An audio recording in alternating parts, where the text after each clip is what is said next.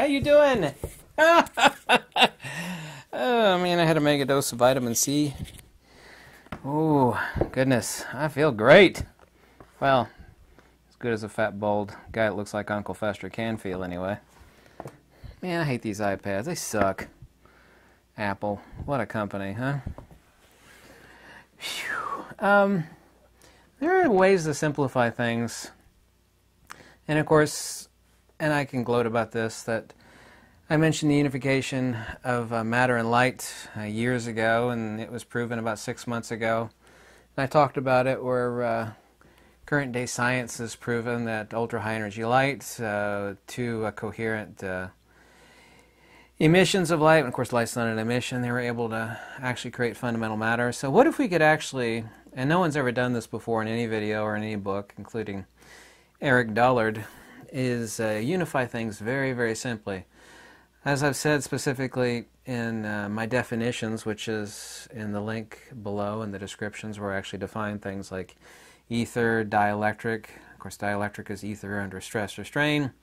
Magnetism is a three-dimensional force vector, the inverse of the dielectric, i.e. the loss of energy or inertia, which manifests as the centrifugal force and motion vector, which is inversely proportional to the dendritic ether under stress or strain energy modality, and that's all a field is an ether perturbation modality.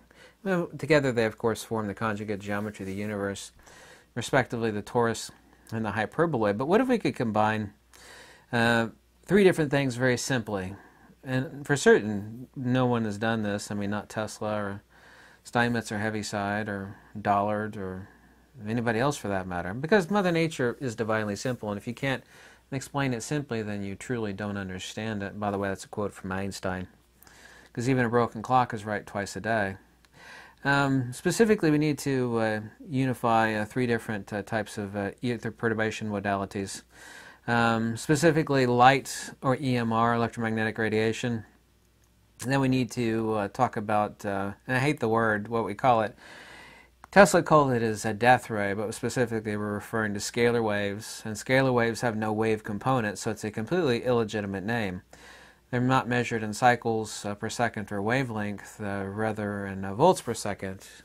And it's a longitudinal energy release. And release, of course, once again, is an emission. None of these things are emission.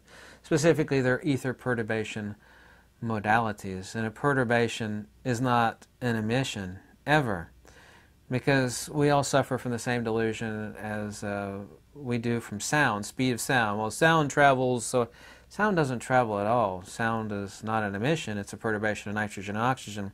Nikola Tesla, of course, accurately said that light is nothing other than a sound wave in the ether, which is perfectly apropos since light nor sound are an emission. They're a perturbation of the medium. So we have to combine light, and we have to combine scalar waves, which is a horrible word, and we need to combine electricity. Now, Charles Proteus Steinmetz referred to AC generators as quote-unquote churning up the ether. The AC generators of his day did a lot of churning up of the ether, trying to come up with three simple mental visualizations of these three things as one. And if we think of a medium, that being the ether, which of course has no Cartesian reality, in other words, is not phenomena. If it were phenomena, it would of course have measure and magnitude, and it would have a Cartesian coordinate, x, y, z coordinate in space and time, and that of course is certainly not applicable to the ether. So how can we think of these three different things? Kind of like ice, water, and steam, which are of course all one thing, right? All field modalities are one thing. I have over many hundreds of videos combined logically and sensibly magnetism, dielectricity, electricity, and so-called gravity, which is nothing other than non-point source mutual mass acceleration, into one thing. So how do we explain light, or EMR, electromagnetic radiation, scalar waves, and electricity? So I'm going to use, no particular order, electricity in reference to an ether perturbation modality. I don't have a piece of fabric here. Well, actually I do. Here's a piece of fabric, a little cloth. Conventional electricity, of course, electricity is a hybrid. It's 5 times psi equals Q in Planck of electrification. Specifically also, too, explaining electricity is extremely simple if you understand it as a hybrid. Also, too, it makes explaining what an electromagnet is and how it works extremely simple.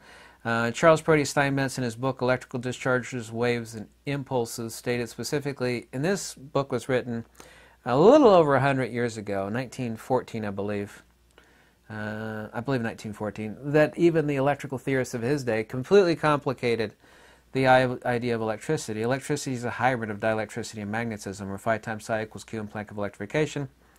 That's one of Dollard's famous sayings, which of course is accurate, and that's not belonging to Dollard. It's specifically, he got that from Electrical Discharges, Waves, and Impulses, written by Charles Brody Steinmetz. So let's simplify things, since we're talking about the medium that is the ether, and I'm trying to go for very, very simple image visualizations such that we're able to combine light, electricity, and scalar waves. Yes? So in the case of the ether perturbation modality that is electricity, we're actually talking about, so we're talking about churning up the ether, you know, like someone in a pond that's actually flapping their arms, for example. So we're actually talking about generating, you know, a rippling, which of course has a cycle. In the case of electricity, it has a dual component. There is no a longitudinal pulse perturbation as in the case of light. So imagine, the only best analogy I could think of is actually rippling a piece of fabric, where we actually, like any AC generator, because that's all an AC generator is. And by the way, and I've said this in many videos, and no one else had ever said this about explaining what an AC generator is. And it's really true. Just like in the case of a magnet, which is Mother Nature's phenomena. Mother Nature does have natural magnets in the case of lodestones, of course.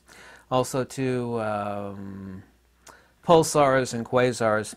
The dielectric, i.e. the plane of inertia, is at the middle, and yet the magnetic field around a magnet obviously is around the magnet. An AC generator is inverse to that, where we actually have the plane of inertia on the outside, i.e. the dielectric reflector, and the magnetic core on the inside. We actually set this in motion with a temporal variable. What you're doing is you're just creating, just like this, so the ether. And of course the ether, and it's hard for people to visualize this. We're talking about and trying to visualize something that is being flapped. In the case of the medium, that is the ether, that has no Cartesian reality. It has no XYZ coordinate. It can't be phenomena. And yet we still have to understand the ether in counter space, which is not a place or a locus, nor has it any phenomena. We have to imagine this medium which is everywhere and nowhere. Yeah? And there's, by the way, a huge distinction between nothing and no thing. That's a huge point in metaphysics that everybody really doesn't grasp. There's a huge difference between nothing, meaning nihil ex nihilo, and not a thing. Not a thing is not the same as nothing. Not a thing means it is not phenomenal, i.e. it is noumena. So we actually have to imagine electricity, just as in the case of an AC generator, of the ether being flapped like a piece of fabric being flapped. And of course, the transmission lines and the guidelines of electricity are nothing other than a field guide for electricity. So now let's get on to scalar waves, because we're all talking about three different things which are just one thing. Obviously scalar waves, electricity, and light are all just ether perturbation modalities. Now I talk about electricity, magnetism, dielectricity, and gravity in countless other videos, but I've never made a video like this combining light, scalar waves, and electricity. In the case of scalar waves, we're talking about a different type of ether modality in which it is extremely of the utmost absolute efficiency. If most energy emissions are not that efficient, and they are not point source. So not only is scalar waves, and I hate to say scalar waves, incredibly efficient, but it is also point source. In the case of electricity, where we're talking about the ether being a piece of fabric that is being flapped, we need to think of scalar waves, which is has no transverse component, of course, since it is measured in volts per second. It has no transverse wave component, and therefore does not partake of time. C, or the so-called speed of light, which is not a speed at all, is rather a rate of induction, or to the hysteresis of the ether, is exactly like this. And this is not a stick, it's a laser. But you know, this could easily be conceived of as a stick, and I'm going to put a stick against the table here. It'd just be like creating an energy pulse which has no transverse component, and it travels instantaneously. And now imagine, if you will, and this is easy to do as a thought experiment, a stick, say the stick is propped up, because nobody can hold a stick, you know, that's like 1,000 feet long, right? So it's being propped up, say, by a bunch of U sticks.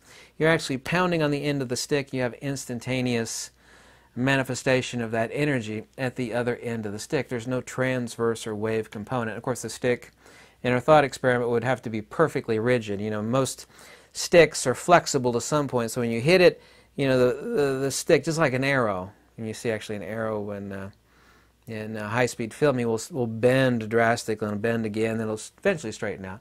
You have to imagine an unflexible stick. So in the case of scalar wave, we're talking about ultra-high efficiency, but also point source energy emission. And when we say emission, we only mean this as a colloquialism, because no ether perturbation modality is actually an emission. It is a perturbation of the medium, just the same as a person in the middle of a pond flapping their arms is not an emission. They're creating a disturbance in the medium, in that case the water. So in the case of EMR or light, the closest accurate analogies would be one of several types, like a punch or an explosion, or resistance energy bunching. In the case of a light bulb, we're talking about the filament where resistance is set up, or in the case of something like an induction melter. I don't know if a lot of people are not very familiar with an induction melter. It actually starts to heat up, and the more energy that's in it, the frequency changes. It goes from red, which is hot, but that's relatively low energy, and then it starts making its way to orange and yellow and white, and then it'll eventually turn white hot. And then eventually, before it starts to melt, it will start to turn blue, ultra high energy. This energy bunching. So when you think in terms of light, and of course everybody knows what a punch is like. You don't know if you ever seen a slow-mo video of someone being punched or punching something. You actually see not only a transverse component where there are outward ripples created, which are the transverse electrical magnetic. In the case of EMR, all EMR is a coaxial circuit. And when I say coaxial circuit, I assume, and most people may not be aware of this, so what the cross-section of a coax cable looks like. Coax cable comes from your satellite dish, your TV, or from TV to various other devices in your house. It has a center conductor. It has a dielectric plastic core. It doesn't have to be plastic. Actually, the most efficient coax cables are air coax. They're incredibly expensive. They're just one hollow copper tube with a helix of plastic that's holding another large copper tube, and these are used actually in ultra-high transmission lines at TV stations. So in the case of EMR light, we're looking at the analogy of a punch or an explosion or resistance energy bunching. You know, resistance energy bunching is, a piling up or a funneling of an enormous amount of energy, and it's actually bunching up. Ever seen a train? It'll actually hit something, it'll move, it'll slip its tracks, and then the front of the train will hit the dirt or the gravel, and all these millions of tons of cars behind the train, they start to accordion. Yeah, the actual cars will start accordioning. It's going accordion style. And that, of course, is what light is like. And this train piling up accordion style is no different than resistance energy bunching. But the other analogies I can think of would be an explosion or a punch. And this is a compound, yet the most simple, because the most simple natural ether perturbation modality in the universe is light. And doesn't necessarily mean visible light, because radio, visible light, ultraviolet, X-ray, gamma radiation, they are all exactly one and the same thing. They are only differentiated out by their capacitances, because the smaller the spatial, i.e. the higher the frequency, these are all one and the same thing. Infrared being the weakest, invisible light, then X-ray, then gamma, and many, many magnitudes above gamma radiation is that of the fundamental particle, which is what we see being emitted by galactic jets, and also too what they're called astrophysical jets, one and the same thing, i.e. being emitted at the gyromagnetic precessional axes of rotation, not only of pulsars and quasars. However, pure matter is being emitted by the trillions of tons from the centers of galaxies. There are many, many countless genuine photographs of galactic jets. I can't believe people want to deny them like that's fake or something. It's completely ludicrous. These images are being captured all over the world by countless different telescopes. So, since Mother Nature is divinely simple, there's only one fundamental thing, the ether, and of course, just as ridiculous to assume that infrared light and visible light and gamma radiation are different things. Not. Well, they're all electromagnetic radiation, you know? They're all light, fundamentally. It may not be visible light, obviously. Human beings see a super, super narrow spectrum of visible light, but they're all light. They're all EMR. Well, scalar waves are what Nikola Tesla called death rays, and electricity and light are all the same thing. They should be understood in your mental analogy of how these perturbations occur, depending on the source of the transference, not emission. Transference is more accurate. Transference of energy, like I said, in case of electricity, we're talking about, you know, the ether being fabric and ripples being generated in the ether. And this is exactly what Charles Steinmetz meant when he said, you know, generators were churning up the ether. They're flapping the ether. And of course, the transmission lines are guidelines of fields, field guidelines. That's all any transmission line is a field guideline. And of course, scalar waves is no different than, as I said specifically, it's ultra, extreme high efficiency because it has no transverse component. If it were inefficient, it would be gamma radiation or some form of light. But when the transference of energy is insanely efficient or ultra efficient, and it is a point source transference of energy, then it's just exactly like this. You know, it's like pounding on a stick. It has no transverse component. This is what Nikola Tesla called his death ray. This is what scalar wave energy is. And explaining light, I just got done explaining light. So the reconciliation of these three things as one is incredibly simple. I hope I made it simple. I mean, it's easy to understand. Electricity is flapping fabric, yeah, because that's all really electricity is, and electricity is once again a hybrid. And it's not an independent autonomous ether modality. Well, none of them are because they're all one and the same thing, but they're only individuated by and as such of their transferences of energy by the type of transferences that they are. They're either point source and ultra efficient, or they're actually flapping the ether in the case of electrical generation. And a generator, by the way, doesn't actually generate electricity. What it does is it manifests electricity. There's a huge distinction there, as I've pointed out many, many times. And the last one, of course, is the most common ether perturbation modality in the universe, which is light, whether that be infrared or visible light or X-ray or gamma. No simple one. So they are only individuated by their transference modalities of the point of origin of the transference modalities where energy is lost.